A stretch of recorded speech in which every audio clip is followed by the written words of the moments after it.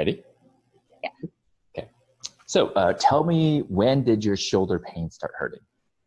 Last week when my kid was jumping off the couch and I went to catch him, and then my shoulder started hurting after that. Okay. And what movements makes it hurt now? Like lifting it up and like pushing forward. Okay. And what type of pain are you experiencing? Is it sharp? Is it burning? Is it throbbing? Sharp and aching. Okay. And then when you do feel the pain, how long does it typically last? Is it lasting a couple seconds, a couple minutes, or hours or days? Most of the time a couple of minutes, but sometimes an hour. Okay. And does the pain radiate down your arm, or is it just in the shoulder, or does it go into the neck? Does it travel anywhere? Travels up to my neck. Yeah. Okay. Okay, good. So now we're going to go through some movements to figure out where the actual pain is coming from. So I'm just going to want you to stand up. You can just kind of adjust the screen so we can see each other. Great. Okay. And so just want you to go ahead and turn around first. And I want you to just go ahead and reach towards the ceiling 3 times. And if you can't, just kind of move your hair so it's not covering your shoulder blades. Excellent. So just go ahead and lift up your arms. Yep, and then come back down. Let's go through that motion 2 more times. Good, and then 1 more. Great, and now you can just go ahead and turn around and face me. I want you to have your arms like this. And so you're gonna take your left arm and push sort of your right arm like in like this, and test to see if, and tell me if that hurts at all. Yes. Okay, some hurts. And now you're gonna push out. So this hand's gonna go out, but it's gonna resist. So you're gonna use your left hand to push that arm out and see, let me know, does that hurt? Not as much. Okay, and then other one would be sort of have it out like to the side a little bit, not directly in front of you, but kind of out maybe 45 degrees. Excellent. You can take your other hand, just kind of push down and let me know, does that bother your shoulder at all? Yeah. Okay, great. And some other motions. So I just want you to kind of see, put your arm in this position and see how far you can go back. And let me know how that feels. Oh. Some pain there? Yeah, that hurts. Okay. And then the next motion, you'll need to turn around. But what you're going to do is basically reach behind your back. You can do one arm and then do the other arm and let me know how that feels. Great. I can see yes. Excellent. And I can see that's a little bit. Is that painful as well? A little bit. Okay, great. All right, and so it looks like you have a strain in your stabilizer muscles called the rotator cuff, right? So essentially, when you go to reach and when you go to catch people from falling or lift something heavy, those muscles are designed to stabilize your shoulder joint, right? So if those muscles are not working, the shoulder joint can slide around, and typically it slides up. And when it slides up, it pinches this, these fingers represents this bone in the shoulder right here.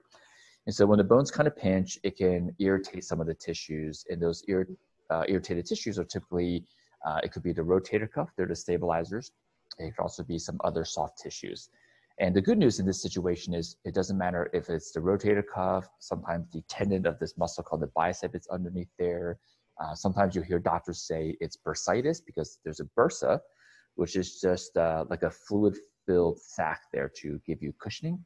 The beauty of it is the treatment is about the same, right? So essentially the strategy is to not only strengthen the muscles, but it's also to restore the position of your shoulder blades so it's in a better position. So right now, let's go through some simple exercises to start doing that. And what I want you to do is do these exercises 2 times a day to start with. And you want to make sure that you do them with proper technique, which is why it's important for me to show you how to do these exercises. And then when we connect on future calls on here, the goal is to make sure we progress those exercises properly and just to make sure that your technique is done right. Because I always tell patients, like in physical therapy, unlike in the gym, millimeters matter, meaning the exact technique of how to do these things can be the difference between getting better or getting worse. Does that make sense? Yeah. All right, so let's go ahead and stand up. And so I can see. So the first exercise we're going to do is just simply activating certain muscles that are known to help stabilize your shoulder blades, right? Because your shoulder blades are the foundation of your shoulder health. And so before you do any kind of strengthening for the rotator cuff, we want to make sure that the shoulder blades are in the best position possible. And so the first exercise you're going to do is simply you're going to squeeze your shoulder blades back and down together like this, and then relax, right? Back and down and relax. And so when you give you a little side view of what's happening, basically your shoulder blades are going to tilt back and down. Most people, when they do, like, you know, if you've ever been to the gym and you do some kind of pulling, rowing motion, a lot of times the shoulder blade actually goes forward like this, right? It tilts forward. And we want to make sure that we actually tilt them the other way, which is this way and not this way. Okay, so you're just going to squeeze them back and down, and you can have your arm just down like this at your sides. You're going to hold that for 10 seconds.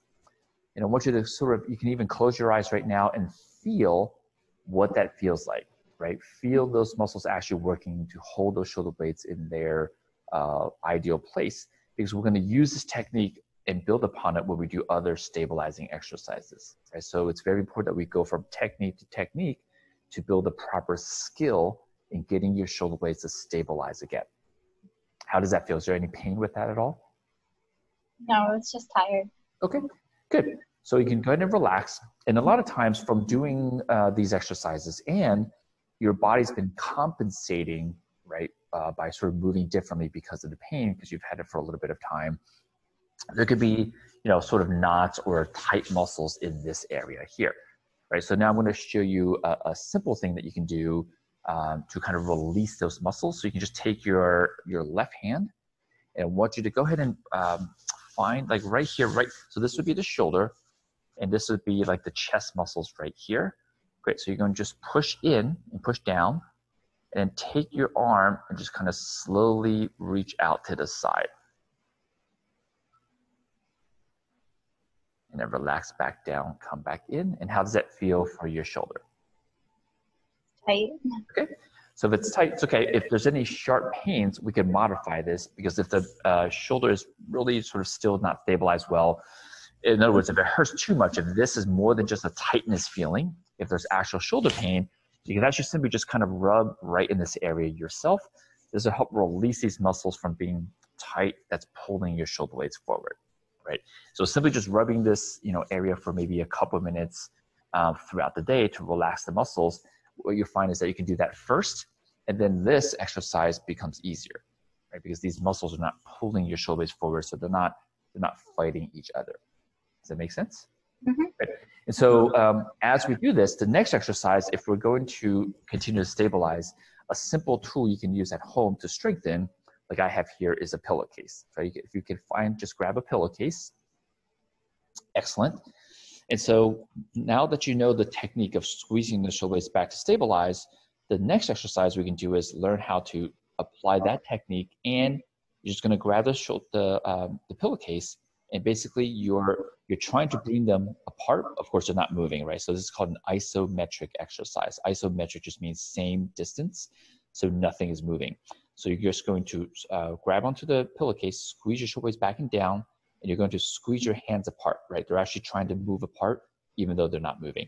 And so I want you to apply only 50% effort while you're doing this. You're going to hold this for a 7-second count. So you can count like 1 Mississippi, 2 Mississippi, 3 Mississippi, 4 Mississippi, 5 Mississippi, 6 Mississippi, and 7 Mississippi, and then you can relax. Good. How did that feel? Okay. Okay, good. So what we're going to do is we're going to do a set of 10 of these. And the reason we're holding for 7 Mississippi or 7 seconds is research actually shows to do these isometric exercises, 7 seconds is the ideal duration. So we want to make sure that we're always following science, improvement science, as we're healing your body, right? So let's do another one just to make sure technique's okay. So shoulder blades back as a reminder, squeeze out with 50% effort, not as hard as you can, just half the effort. Let's hold it for 1 Mississippi, 2 Mississippi, 3 Mississippi, 4 Mississippi, 5 Mississippi, 6 Mississippi, and 7 Mississippi, and relax. Okay? And did that feel okay as well? Yes. Great. So before we move on to the rest of the therapy, do you have any questions right now regarding the exercises or how you feel, or what the diagnosis is, or what the rotator cuff is? Any questions at all? What things should I not do? Great question. Yeah. And so right now, I call it the T-Rex roll, right? So with that arm, you pretend like you're a T-Rex. So you basically right now want to avoid reaching far, right? So you can kind of do that with the other arm for now, but until we get the shoulder to stabilize, you do want to avoid, any kind of far reaching, because when you're doing that, it actually can be irritating the shoulder. And so in your healing, the first phase right now that you're in is all about reducing inflammation and then setting the stage to stabilize. The second stage of your physical therapy is stability, like building up all the stabilizing muscles and then getting you to be able to reach a little bit without pain. And the last stage is more complex movements, right? Because at home, we don't just like move our shoulder and arm, we move our whole body. So the last phase of your therapy will be on calls doing exercises to show you how to do more complex movements once your shoulder's been stabilized. And that will get you back to being able to do everything that you want to do in life without pain. Does that make sense? Mm-hmm. All right. So,